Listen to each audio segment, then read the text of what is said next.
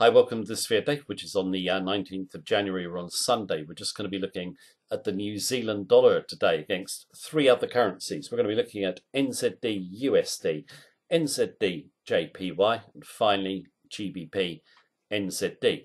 In the coming week, we are looking for the Kiwi to sell off, and we think all three trades look really good risk to reward opportunities. Now, what we are going to do is we are going to go and take a look at the trade setups. But just before we do so, please do keep in mind, it is my view, as of this specific moment in time, it can of course change in line with the market action and conditions. If you want all our trading techniques, our daily technical sentiment analysis of 14 Forex pairs, you can click on the link beneath this video and you will get live access to our member center. Right, the pair we're going to look at first is NZD USD. Right, NZD USD daily chart, and in terms of this chart, what's very important is what happened down here below the 63 level. You can see I've marked in speculators build up a record net short position.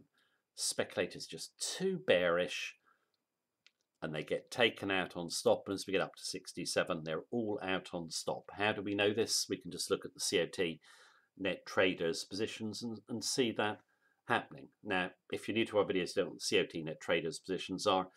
It's a great tool for seeing where actual big money is positioned in the markets. And down here, like I said, speculators biggest net short position ever, and the commercials, the smart money, biggest net long position. So a short covering rally with speculators taken out on stop. They're all out now. Okay, now in terms of the NZD, also got a little bit of traction to the upside due to that US-China trade deal phase one. Yeah, we were saying in recent videos we thought it would be a disappointment, but the Kiwi rallied up into it, as did all risk currencies. It was a disappointment, really. Doesn't really settle a difference between the US and China, or make minimal difference to global growth or trade, which is slowing, which will hurt the NZD. China is really the big trading partner for the Kiwi, or New Zealand, sorry. China's really slowing up pretty quickly. You can see that in the data. Yes, the world's biggest commodity consumer, takes a lot of produce from New Zealand.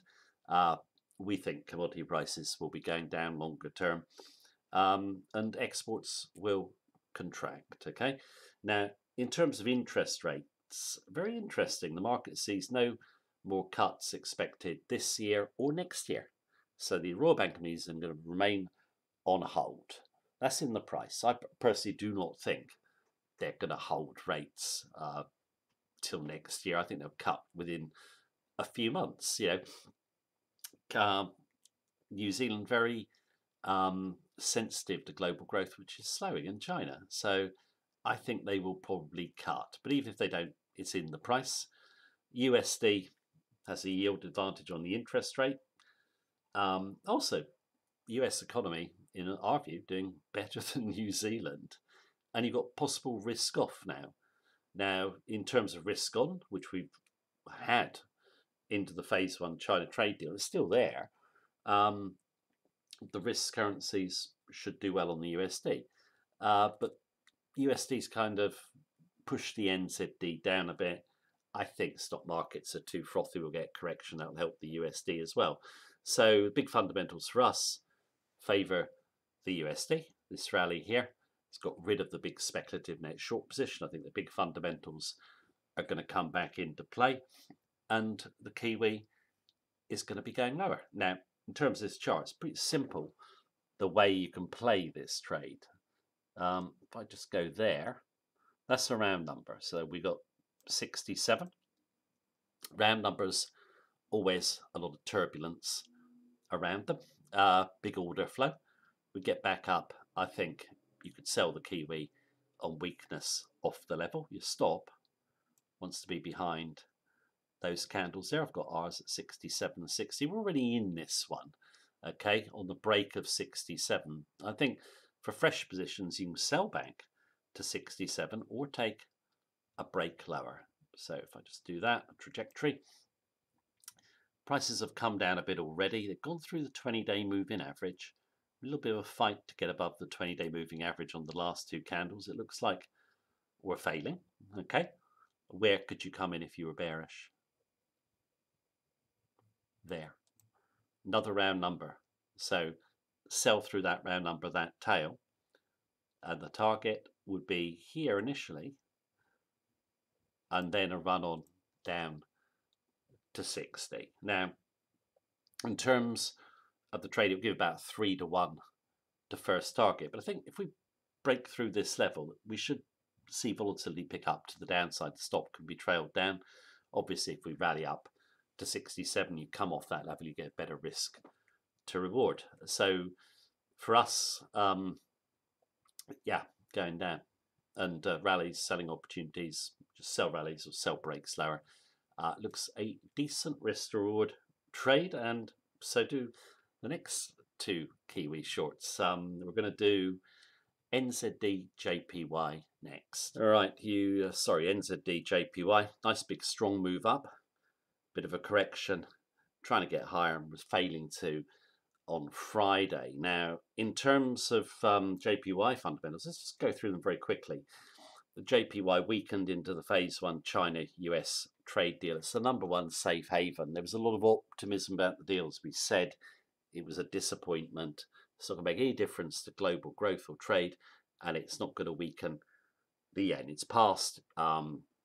Market's going to focus, I think, now on the Bank of Japan, which comes up on Tuesday. Market thinks Bank of Japan is going to be pretty cautious, pretty dovish, hint at more stimulus rate cuts in the months going forward. It won't, in our view. I think the Bank of Japan, if they're as is, it's going to make no difference in terms of weakening the yen. It's in the price.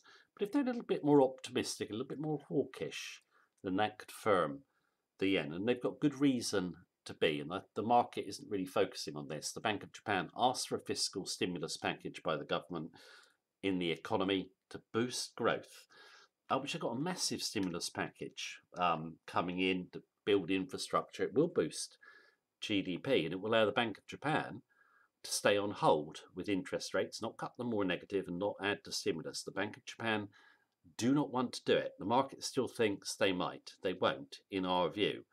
That's why they asked for the fiscal stimulus package. Now they've got it. They can remain on hold, and eventually the stimulus package will start to wind down. So the Bank of Japan, a little bit more hawkish or optimistic on Tuesday. That could give the yen a bit of a boost. But, risk on or risk off, the yen is going up. We still got risk on in the market. Stock market's at multi-year highs, but it's just not going to weaken the yen anymore. The yen is just too oversold. If we do get risk off, though, then that would give the yen an additional boost. We know it's number one safe haven currency. It will go up everywhere. But yeah, we're looking for a good move to the downside. Now you can see obviously the nice move up, down. Traders buy the dip in anticipation of the US-China trade deal. It's a disappointment. Can't get out or above these candle tails here. And on Friday you got a negative close. Now, in terms of levels, really you can just use round numbers on this one. Sorry, let me just get my line in. Okay, so we can see obviously this level here taken out briefly. Just trying to get away from the 73 level. Can't do it. Another go. But these tails are not getting to those tails, and we're red on Friday. So basically this tail not quite to that tail, and we close back below the round number. Okay, where would you come in if you wanted to come in short? I'd go through this body here, the close. That's going to get you clear of the round number. Okay, we're at 72.78, so it's still pretty close. I'd wait for it to get away from the round number through 72.50 and then see if she runs. Where could we go to? I think we're going to 69. That would be my first target, possibly longer term. Get down to 67. But even to first target, it's a nice risk to reward because you just need to be back clear of those tails there. Okay? So for us, yeah, maybe we could see one more flick up, but I just don't see sustained strength in NZD JPY. If you're coming in fresh, just sell a break of support, see if she runs. And I think the yen is pretty oversold across the board. It's due a nice move in our view. And the price action to us looks like we're just about to confirm a big move. So look to sell a break of support in our view. Now let's go to our last pair, which is going to be GBP NZD. All right, on GBP NZD daily chart, and in terms of the fundamentals for the British pound, markets pricing in over a 70% chance of a Bank of England rate cut this month. I personally don't think it's a done deal, but if it is, it's getting priced in. It actually might be more than 70% now. I checked that data on Thursday. So Bank of England rate cut pretty well priced in. But yeah, I just don't think they're going to cut. If they don't cut, that's going to give the pound a good boost. Okay, why don't I think they'll cut? Well, yeah, the rate cut speculation all started with GDP was poor to the end of November. Terrible GDP. Who cares? It was to the end of November. There was Brexit uncertainty around. Businesses were holding back on spending. That should be pretty obvious that business was stalling. Now we've had the election, Brexit uncertainty removed, and the GDP going forward will improve. Inflation and retail sales, a lot was made of those figures recently, but again, they're for December, they're partially impacted by election uncertainty.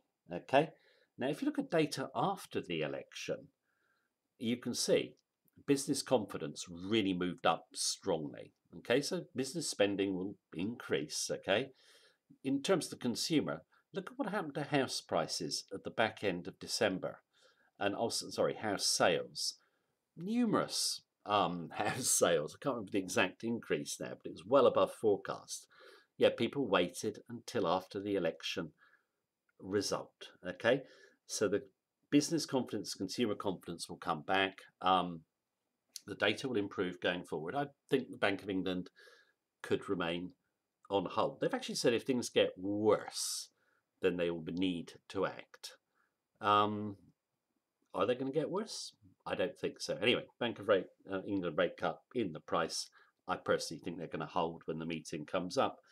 Bad news is in the price, but green shoots are in the data. Jordan Rochester and Nomura, he's totally right. There are green shoots within the data, which just pointed out. And also I could point out balance of trade was pretty good, okay, despite Brexit uncertainty, which is bullish going forward. Also, another bullish point, fiscal stimulus is coming from the government. They're going to be spending in the economy, infrastructure, etc. That will boost growth and boost inflation, a big positive, okay? Also, you've got the GDP deeply oversold. It's got to retrace the whole Brexit decline, in our view, to get back to fair value. And that target is not even on this chart. It's 215, so off the top of the chart. But let's look at the price action. You've got a key level of support, in my view, which is here, which is a round number, 195. But you just briefly get through it, but push away, come back when the data's poor even to test it on this blue. The poor data is mostly in the last couple of weeks, of course.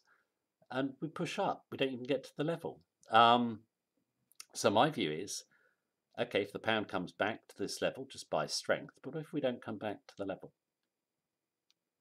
draw trajectory in. I personally think there's good support on those two bodies as well. So you've got two levels of support. This one here, just really above that 20-day moving average. We're red on Friday. Where would I buy if I was bullish of sterling? Sorry, I'm aligning. Back through that open, 167.20. Just get above the round number, clear of that open, and see if she runs. The volatility has dropped, points to a big move. Okay, I think it's going to be the upside. And in the period of the poor data and the market's pricing 70% chance of the BOE cutting rates, you've not really seen the pound go down, are you? It's holding up pretty well. Get back through there There's your first target. Second target off the top at 215.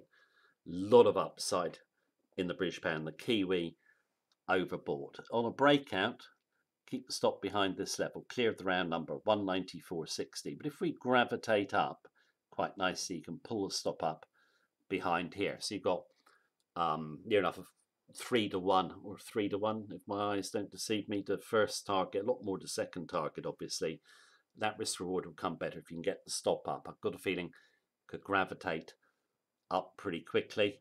Like I said, we may come back to test support, but just key off the level on strength. Just don't see us going significantly below the 195 level. So pound, buy on dips or buy on strength. Long way to go to the upside. I'm going to retrace the whole Brexit decline. So there we are. 3 NZD pairs that I think look really attractive. I'm just doing them all as one trade, dividing my risk between 3. I might weight one more than the other as we move forward, but that's the way I'm going to do it at the moment. I like the look of the Kiwi for weakness. Right, have I covered everything I need to? Yes, I have. That is the video for today. Thank you very much for watching me as usual. Take care and have a good day.